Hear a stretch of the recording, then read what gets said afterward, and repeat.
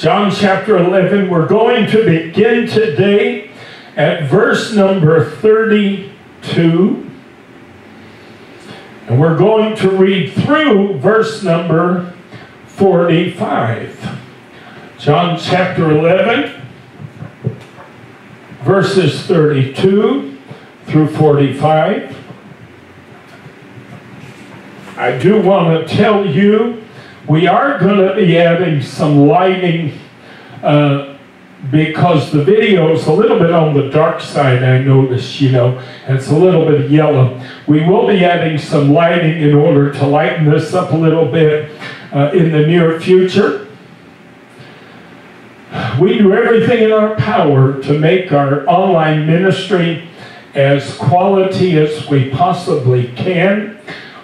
This ministry, I have been involved in internet ministry now for a number of years. We have been sharing our services, our videos on YouTube and Facebook and video and Daily Motion and GodTube and a number of other avenues for many, many years. And you'll notice our new channel for the new work here in Alabama only has videos that begin with our first service and some of the promotional videos that I've created for the ministry.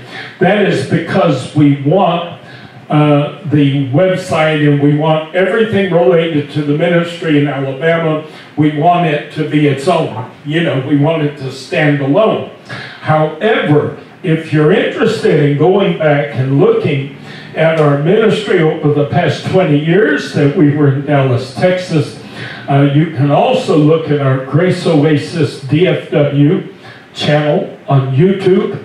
Just punch in the words Grace Oasis followed by DFW, and you will see that channel come up on YouTube, and you can look at years and years and years of preaching and teaching that we did in Dallas, Texas. If that will help you to be a little more familiar with our work, if that will help you to be a little more comfortable possibly with coming and being part of our church, then by all means I encourage you to go and look at some of our former teaching and preaching online. Amen. Praise God. John chapter 11, verses 32 through 45.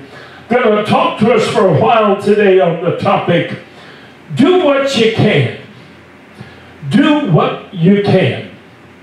John 11, 32 through 45, the King James text today reads, Then when Mary was come where Jesus was and saw him, she fell down at his feet, saying unto him, Lord, if thou hadst been here, my brother had not died. When Jesus therefore saw her weeping, and the Jews also weeping, which came with her, he groaned in the spirit, and was troubled, and said, Where have ye laid him? They said unto him, Lord, come and see. Jesus wept. Then said the Jews, Behold how he loved him. And some of them said, Could not this man, which opened the eyes of the blind, have caused that even this man should not have died? Jesus therefore again, groaning in himself, cometh to the grave. It was a cave, and a stone lay upon it. Jesus said, Take ye away the stone. Martha, the sister of him that was dead, said unto him, Lord, by this time he stinketh, for he hath been dead 4 days. Jesus saith unto her, Said I not unto thee that if thou wouldst believe, thou shouldest see the glory of God? Then they took away the stone from the place where the dead was laid. And Jesus lifted up his eyes and said, Father, I thank thee that thou hast heard me, and I knew that thou hearest me always, but because of the people which stand by, I said it, that they may believe that thou hast sent me. And when he thus had spoken, he cried with a loud voice, Lazarus, come forth! And he that was dead came forth, bound hand and foot with grave clothes. And his face was bound about with a napkin. Jesus saith unto them, Loose him, and let him go. Then many of the Jews which came to Mary, and had seen the things which Jesus did, believed on him. Hallelujah. I'll try to keep this succinct today because I went so long with my earlier comments, but I want to talk to us today on the topic, do what you can. If you bow your heads with me a moment, Master, Savior, we love you today, Jesus. You're a wonderful Savior. You're a wonderful Redeemer. There is no relationship on this earth that is more important to me and to us than the relationship we have with you. We're grateful, Lord, for the plan of salvation. We're grateful for the revelation of the power of Jesus' name. We're grateful for the infilling, the indwelling of the Holy Ghost and power, which enables us to stamp on demons and to walk victorious in this life as we strive to be a witness and a testimony to a lost and dying world. Now, O God, the hour is come when the Word of God must go forth. What a fool I would be to try to minister the Word of God without first invoking the anointing of the Holy Ghost.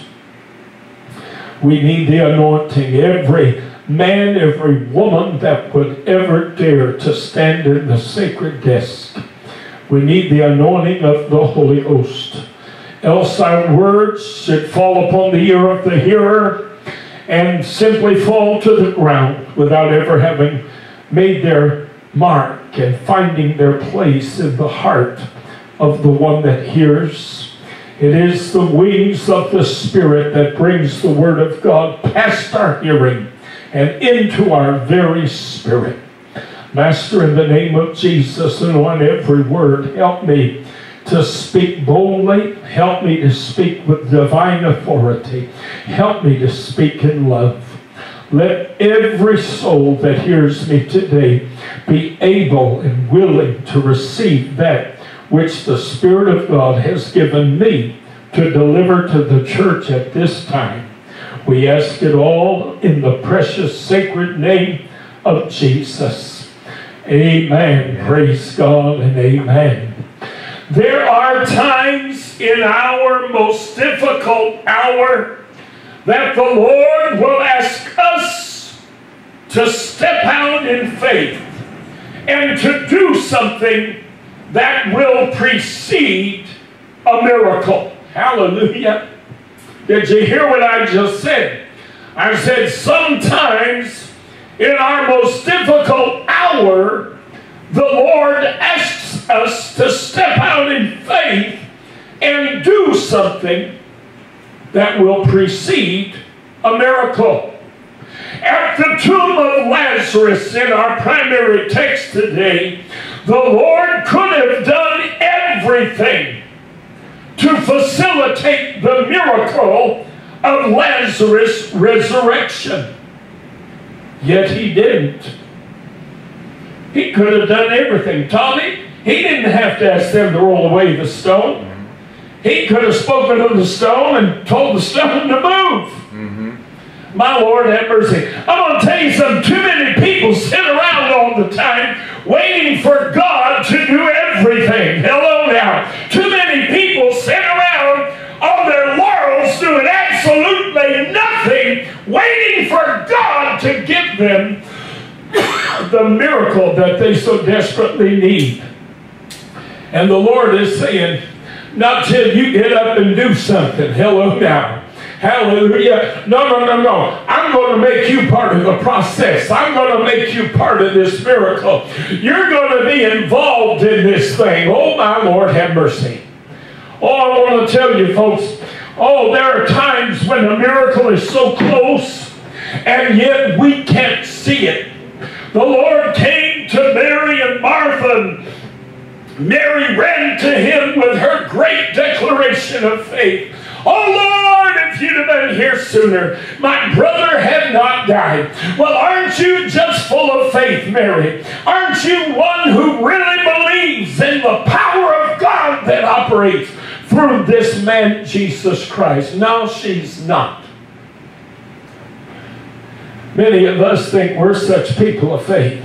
We think, oh man, I'll tell you, I've got all the faith in the world. I can believe God for anything. This week, I got a feeling this message is going to beat me up this week. You know, sometimes when I preach, folks, the Lord literally will use the message I'm preaching to knock me over the head. Sometimes we look at our circumstance and we are able to see, listen to me, we're able to see what the Lord could have done if only. Oh my Lord, have mercy. But we can't see what he still is capable of doing. And you see the Lord's reaction every time he got people coming to him, all so full of faith. Lord, I know what you could have done if only. Coming to Huntsville, coming here to Alabama, I'm afraid sometimes that I'm thinking to myself, Lord, I know what you could have done here if only there'd have been a center. If there'd only been a publication we could have advertised in. If only this, if only that. Hello now. I was just talking about it earlier, wasn't I?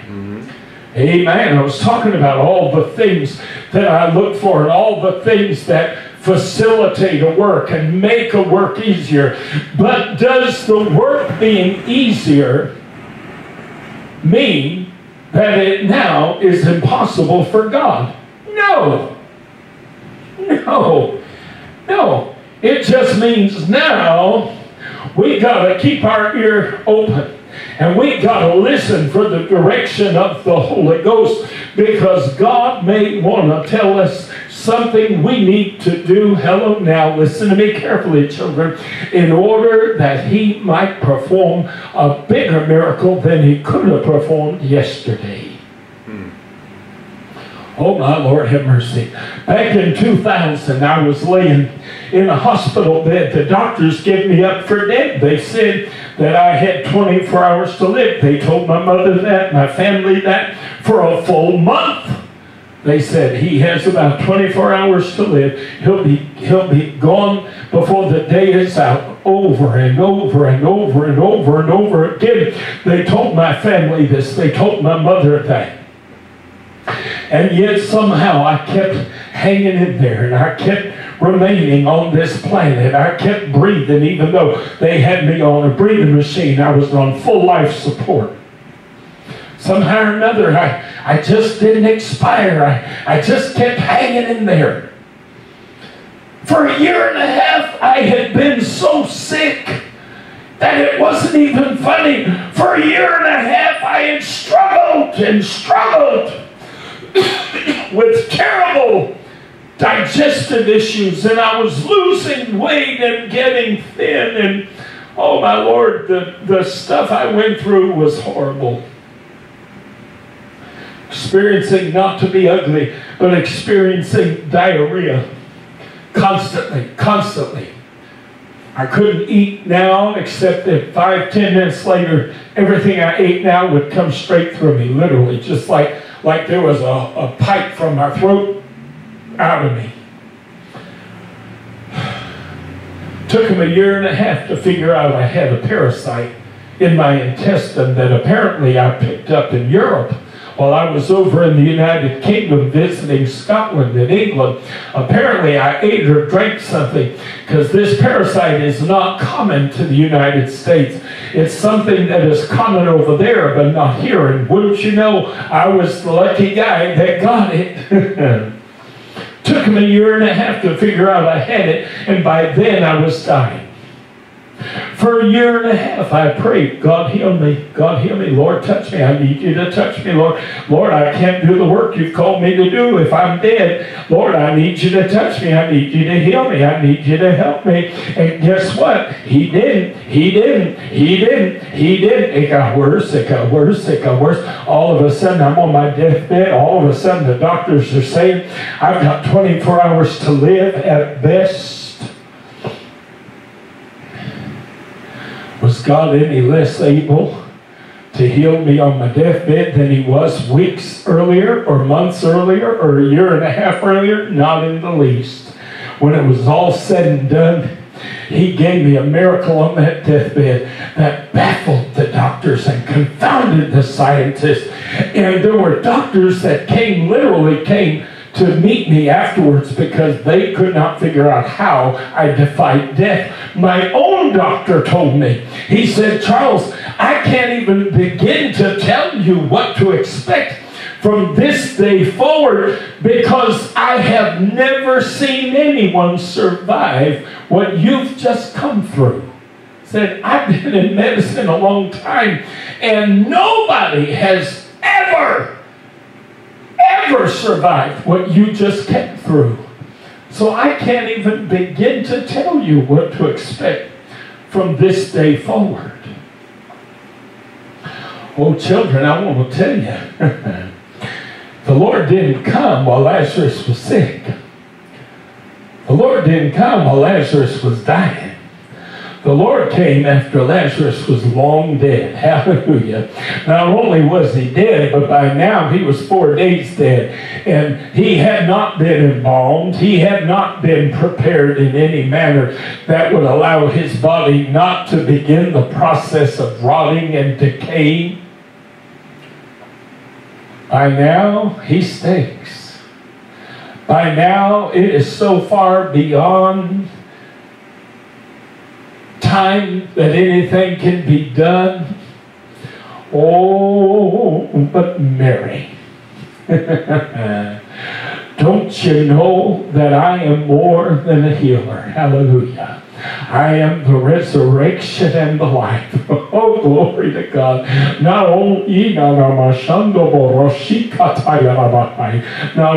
can I heal, but I can also raise the dead. Glory to God. I'm here to tell you today, child of God, it doesn't matter where you're at. It doesn't, oh, hallelujah. I'm going to shout a little today. I feel Pentecost on me today. Oh, I want to tell you something. It doesn't matter how bad your circumstance looks. It doesn't matter how negative. It doesn't matter what you see with your naked eye. I'm here to tell you today, your God is bigger than your circumstance.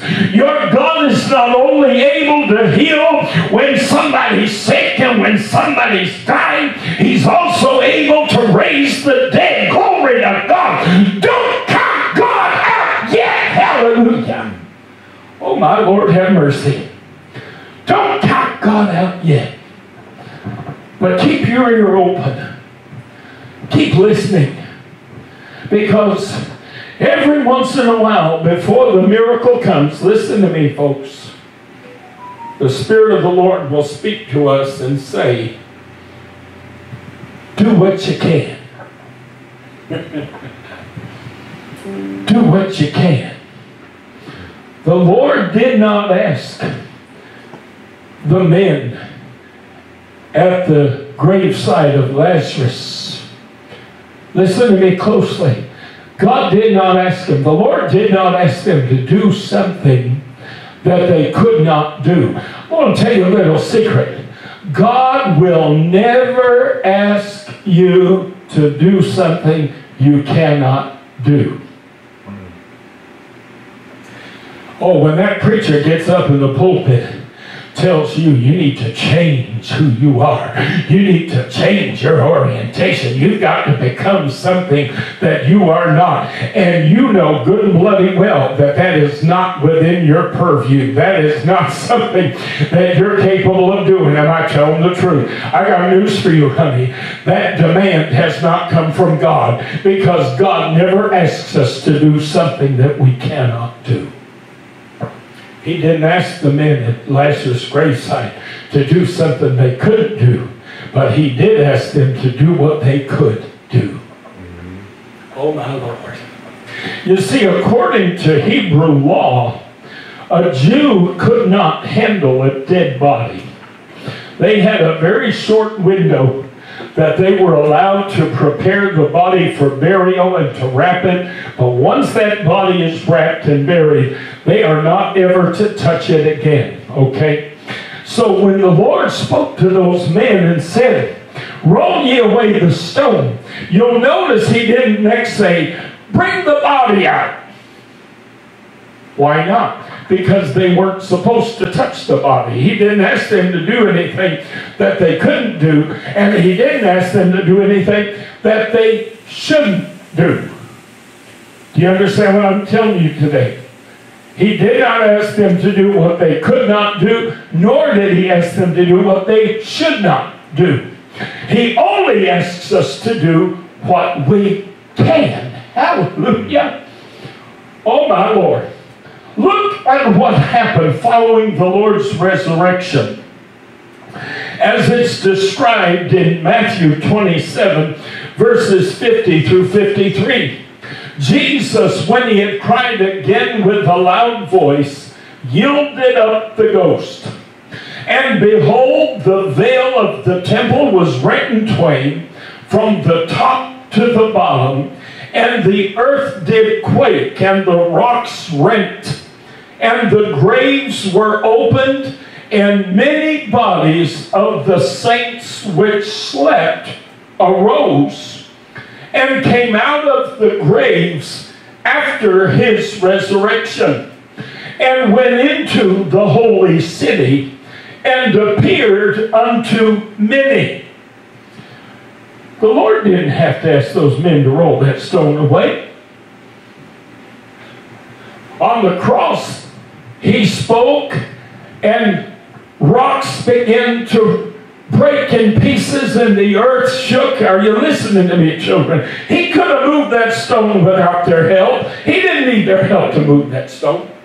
After the resurrection, the Word of God said the graves opened, and many of the saints which slept got up from their sleeping place and began to walk around town. Hallelujah. I imagine bearing witness that Jesus the Christ has spoken to them in the bowels of hell. For the Word of God tells us that during his 3 days in the grave, the Lord descended into hell and spoke to the spirits there. I imagine those saints got up from their grave and said, did we have us some church down there? I'll tell you what, Messiah came and let us know that he had arrived. And he said it was time to lead captivity captive. Hallelujah. It was time to lead us out of that holding place. Glory to God. Every one of us who had been waiting and longing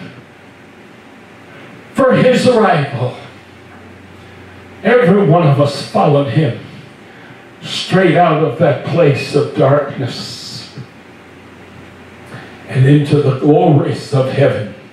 But I guess the Lord wanted me to come tell y'all what happened, because here I am. I was just laying there. Suddenly I woke up and I was wrapped up in my grave clothes, and my goodness have mercy, it took me some doing, but I got out of them.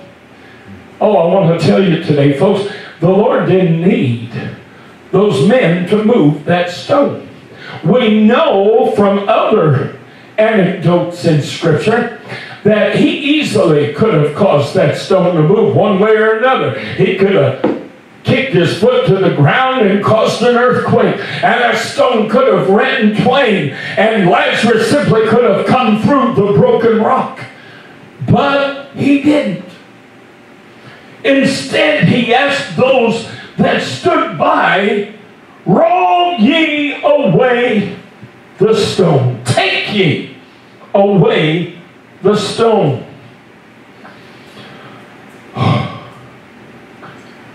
Lord, why in the world did you ask those men to move that stone?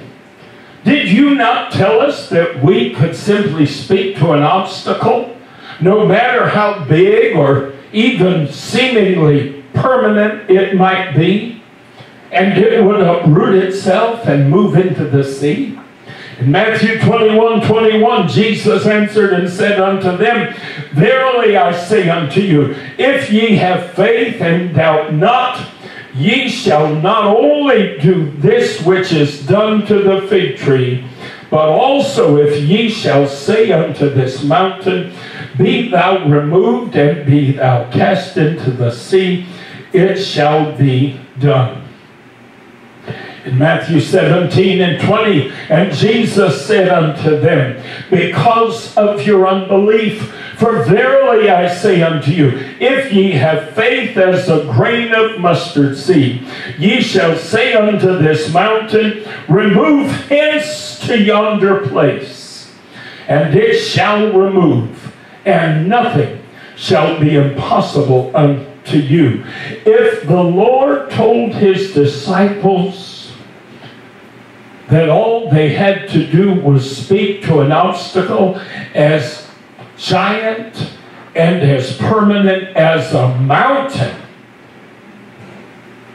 and that mountain would uproot itself and be cast into the sea, why did he feel it necessary to ask these men to take away the stone? Are you following my logic?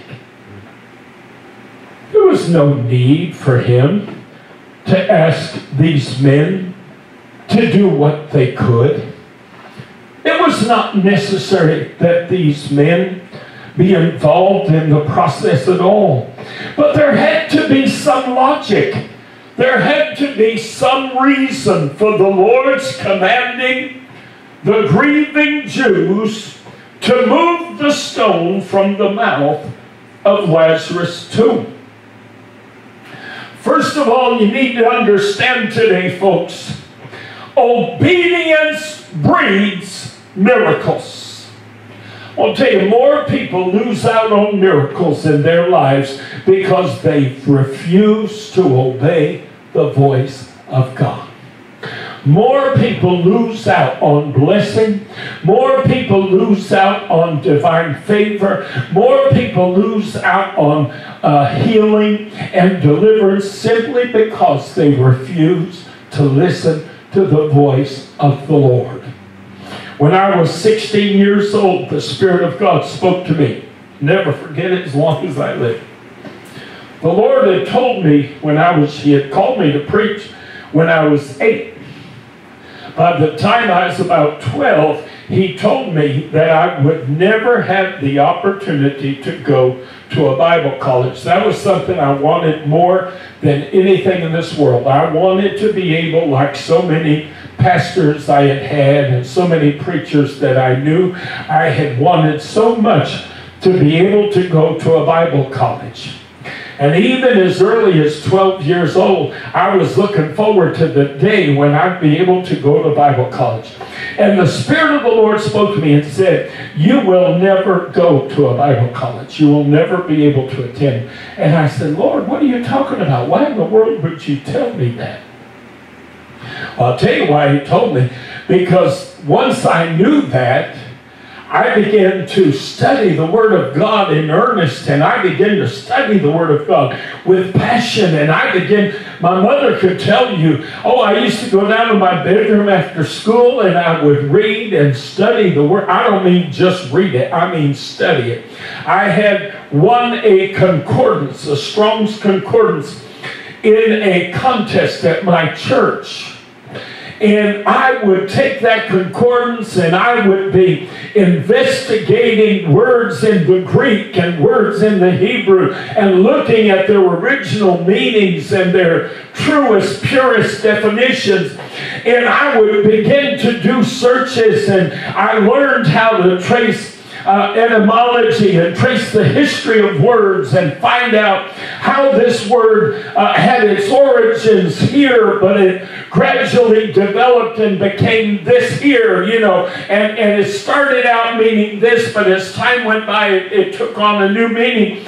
And at 12 years old, I began to study the Word of God with passion, and I still love still love to study and research the Word of God. But I started that at 12 years old. Why? Because the Lord told me I was never going to get to go to Bible college. And I thought, well, if Abraham Lincoln could become an attorney without ever going to law school, then I surely can preach without ever going to Bible college. So I began to study and I began to search. And at 16, about 4 years later, the Lord spoke to me and said, now I want you to go to Texas. I said, Lord, I've never even visited Texas. I've never even been to Texas. The only thing I know about Texas is I have a great aunt, my grandmother's sister, and her husband, my great uncle. And she has 3 kids, 2 of which are married and grown and have families of their own. The youngest is a few years older than me, and she still lives at home. I said, Lord, they live there in Fort Worth, but I don't know anything about Texas. I've never been. Why in the world would you want me to go to Texas?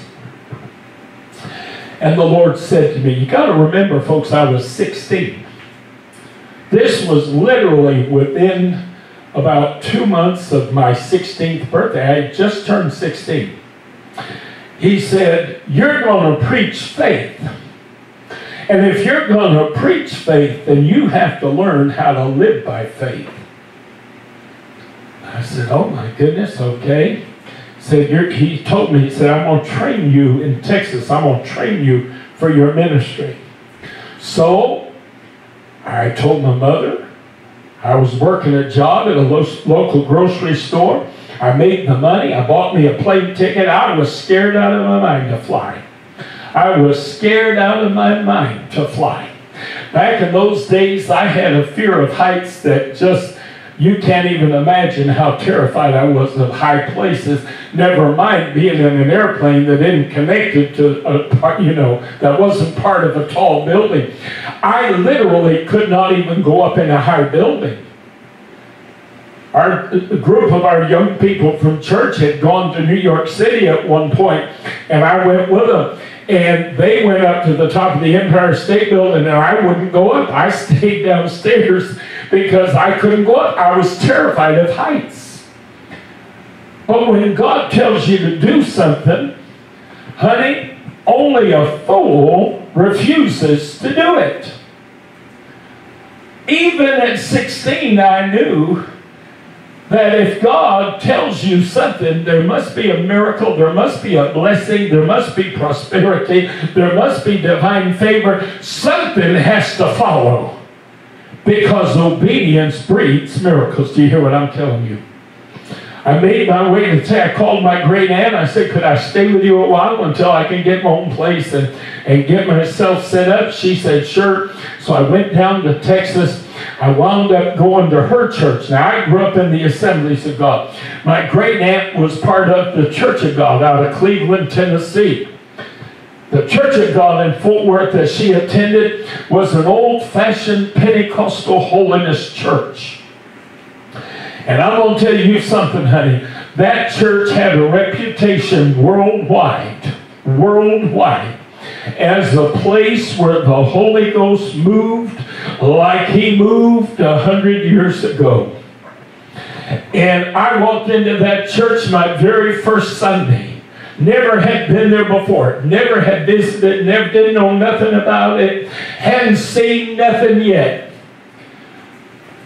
I walked into the building. I'll never forget it as long as I live. I walked into the building, and the minute I stepped through the door of that building, it was like chains fell off of me. I felt this liberty, this freedom, like I had never felt in my life.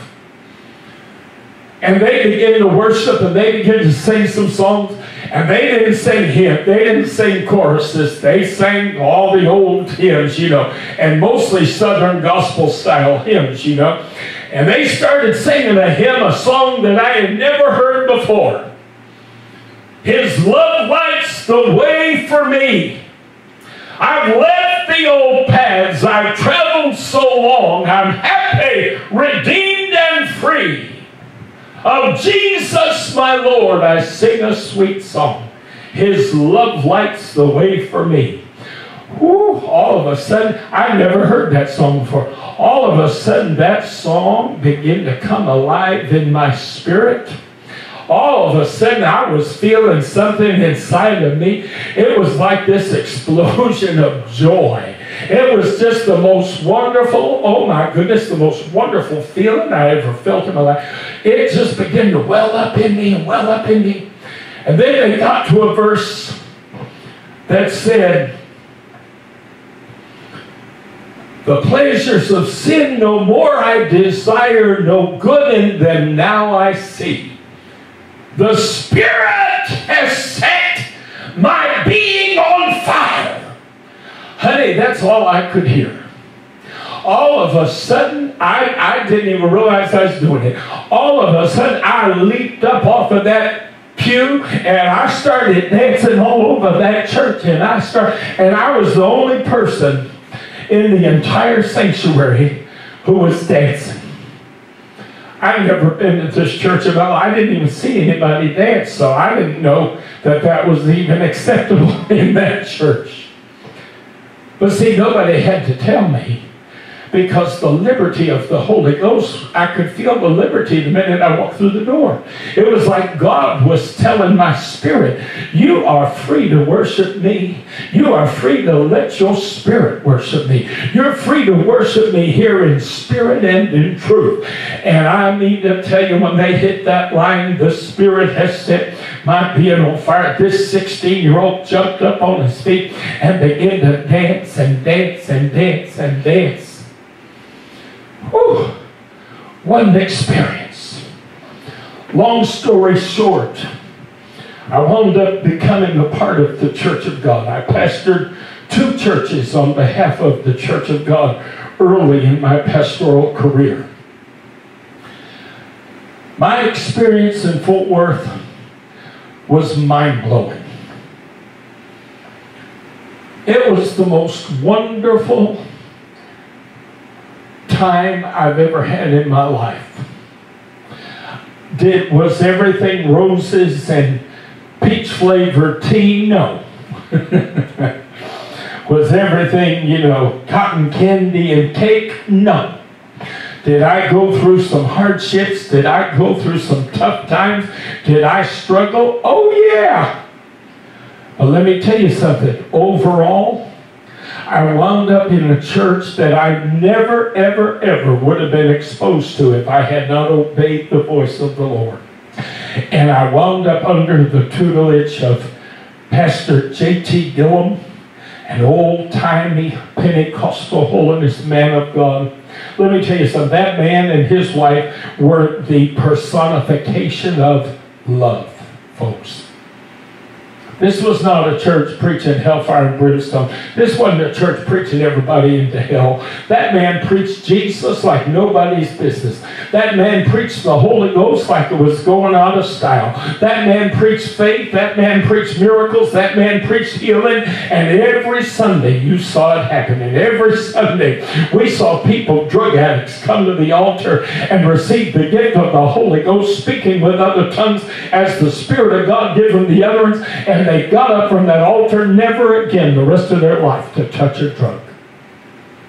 Alcoholics. My God. The things I saw there. The miracles that I saw. People were healed left and right. My God, miracles were commonplace. And a little church didn't have on an average Sunday but about 200 people in it. But honey, the Spirit of the Lord would fall in that church. And I'm here to tell you, they had no windows on their sanctuary. It was a windowless sanctuary. And I'm telling you, a shout would go up in that congregation. Them ladies and those men would start to shout. And they let out a whoop and a holler. Woo!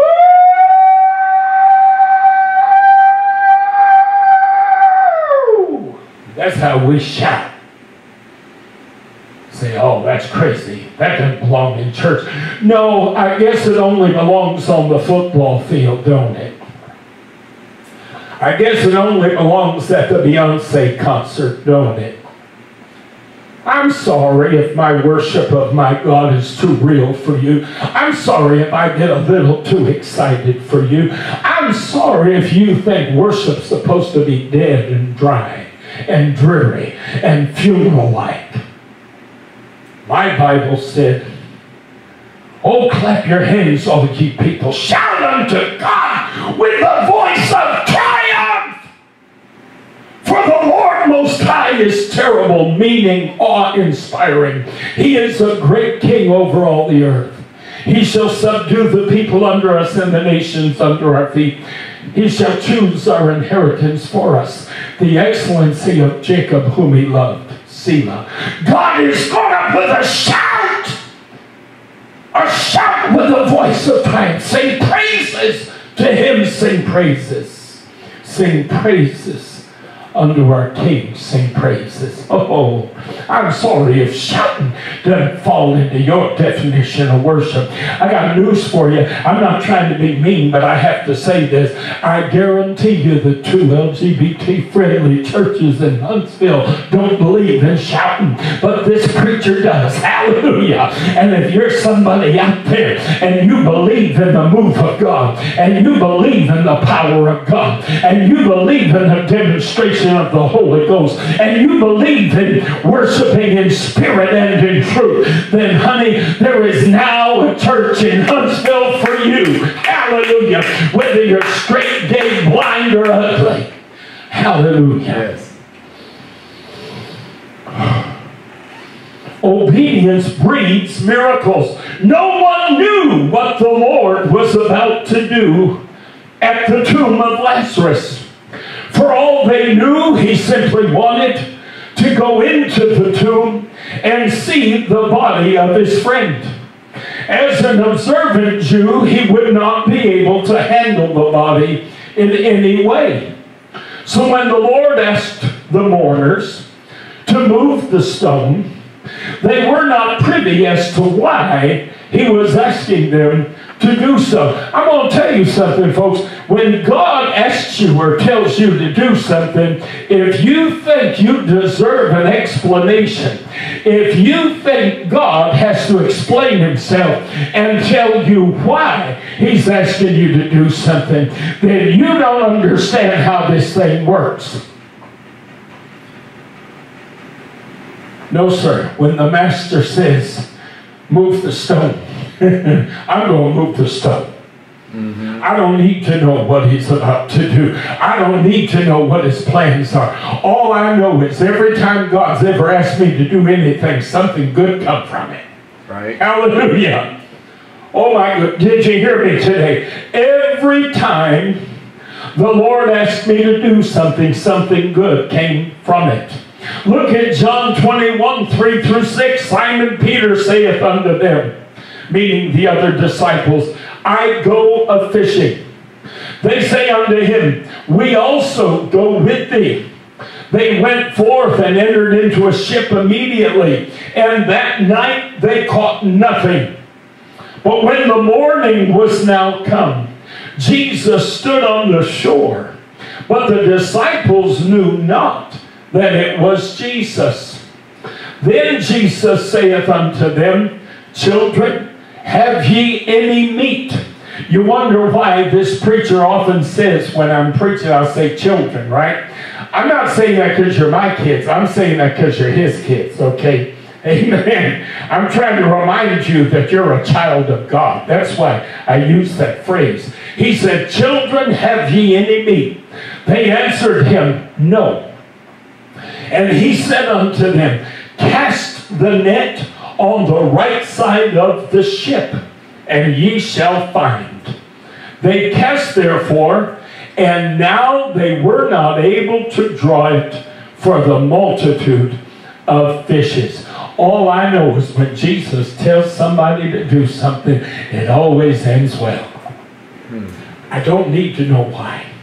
I don't need to understand. There's an old song my Aunt Dorothy and Uncle Travis used to sing, and you've heard it. Many of you have heard it over the years. I don't need to understand. I just need to hold his hand. I don't ever have to ask the reason why.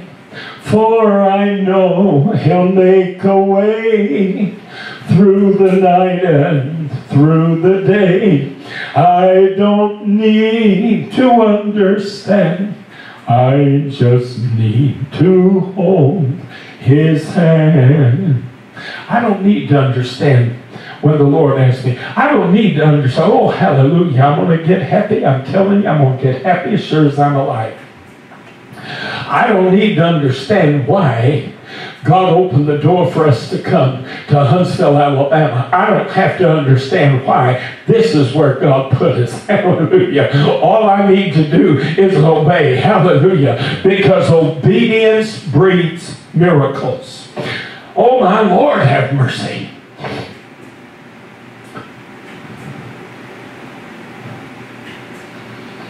Sometimes we don't fully understand why the Lord asks us to do certain things, but the key is obedience.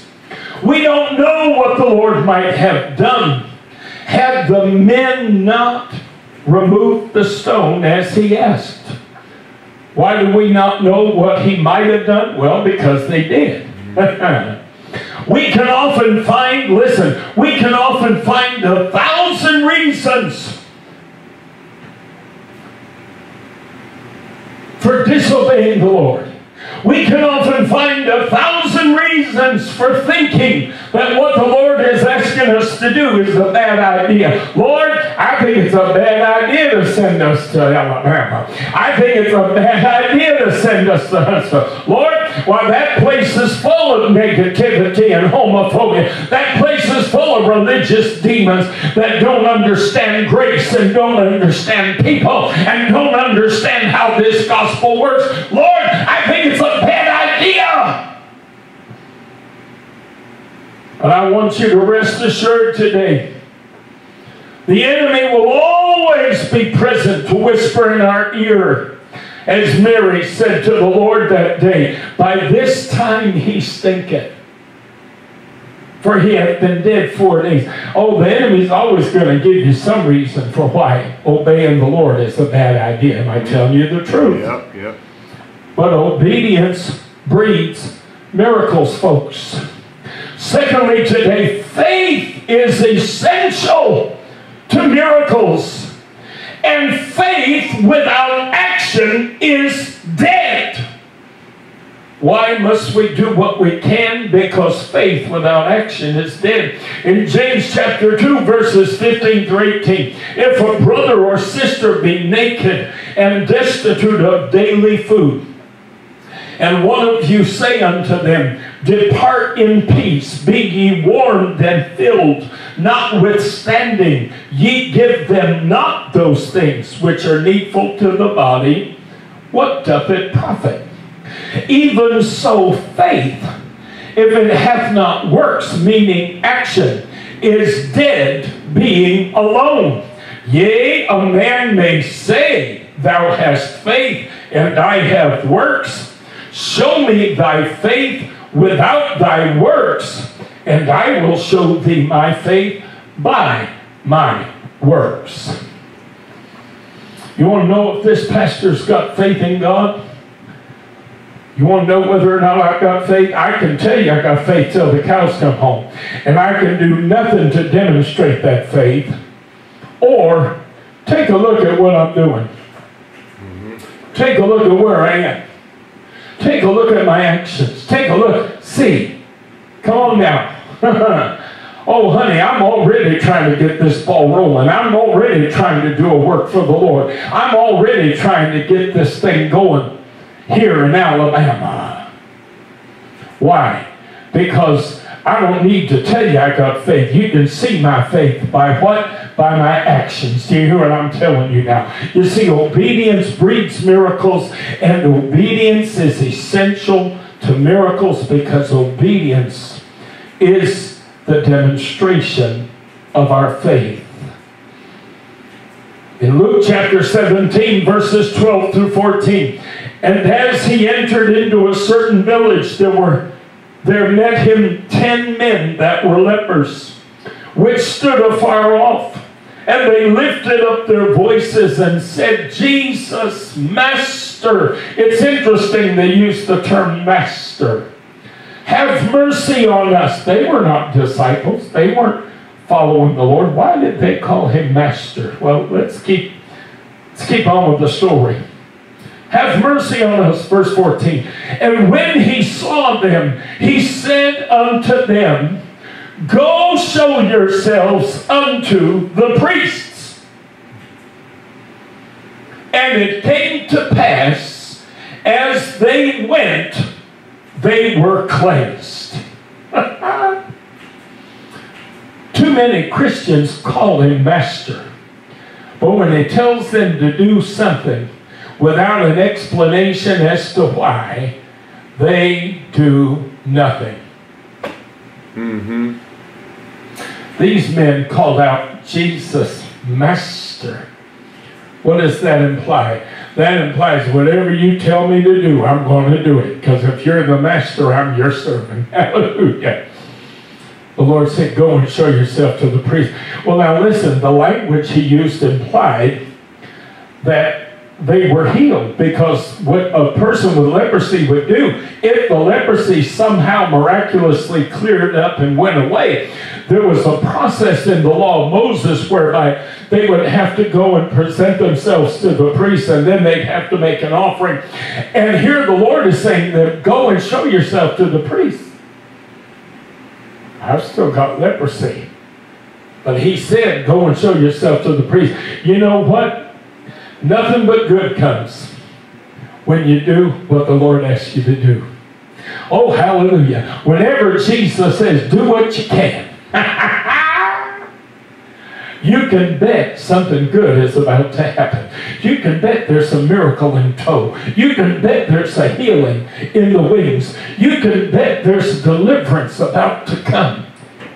Oh, do what you can. I don't ask you to do what you can't, and I don't ask you to do what you shouldn't, but I ask you to do what you can. And when I ask you, don't ask me why, don't ask for explanations, do what I've told you to do. Hallelujah. Why? Because obedience breeds miracles. Obedience is the evidence, the action evidence of our faith. Many believers ask the Lord to intervene in their situation, and then they sit back and wait for the Lord to act. But God has called us to be a people of faith. Listen to me. Faith never sits still. If we say we have faith and yet we sit still and do nothing, our faith is in vain. But when we put feet to our faith and act in such a manner as to prepare for the miracle we anticipate, we can rest assured that the miracle we seek is soon to arrive. Hallelujah. The Lord does not ask us to do everything, nor does he ask us to do what we cannot or what we should not. But often he asks us to do what we can. Listen to me now. So that he can do what we cannot. Hallelujah. He'll ask us to do what we can so that he can do what we cannot. In closing today, the greatest advice ever uttered was spoken by Mary, the mother of Jesus, at the marriage in Cana of Galilee, when she said, John chapter 1, verses 2 through 5, and the third day there was a marriage in Cana of Galilee, and the mother of Jesus was there, and both Jesus was called and his disciples to the marriage. And when they wanted wine, the mother of Jesus said unto him, They have no wine. Jesus saith unto her, Woman, what have I to do with thee? Mine hour is not yet come. Verse 5. His mother saith unto the servants, whatsoever he saith unto you, do it.